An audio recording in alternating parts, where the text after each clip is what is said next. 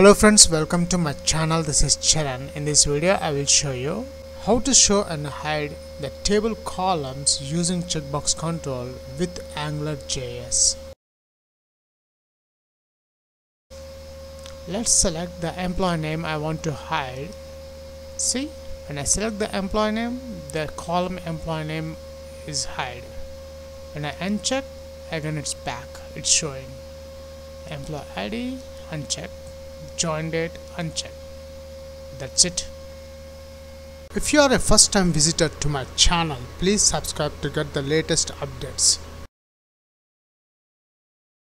Notice in this browser I have already binded data into this table dynamically using store procedure and angularjs. If you don't know how to bind data using store procedure with angularjs into table, at the end of this video tutorial you will get that video link.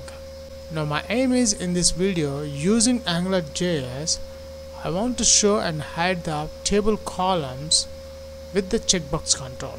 So let's write the coding part.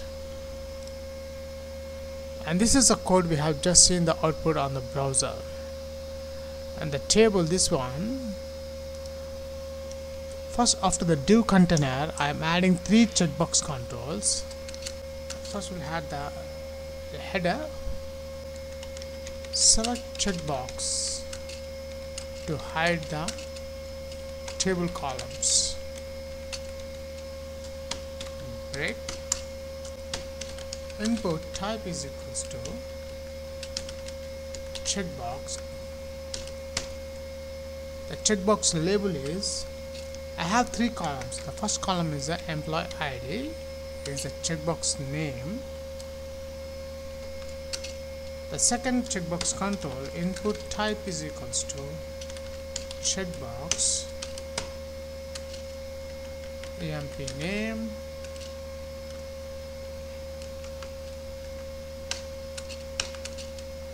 and the last one, input type is equals to checkbox join date.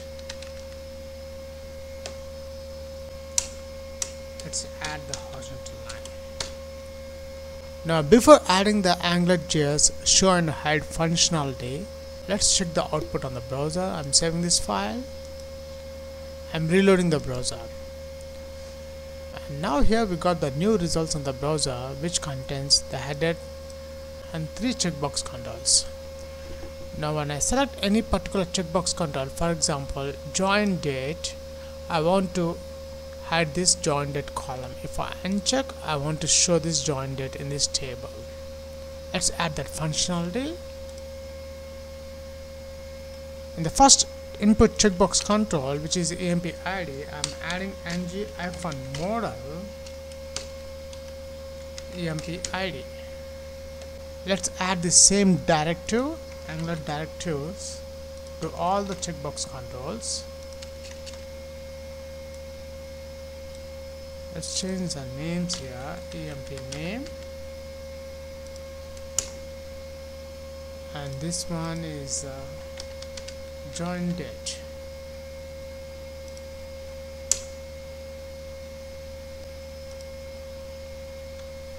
After that, in the table headers th ng-hide is equals to, I'm adding this ng model employee ID name. Copy this one, paste to the table rows also, and the same thing I'm adding these 3 columns.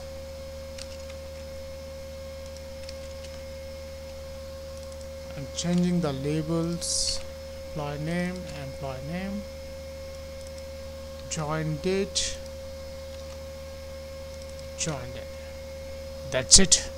Let's save this file. And one important thing, make sure you have added the angularjs CDN link.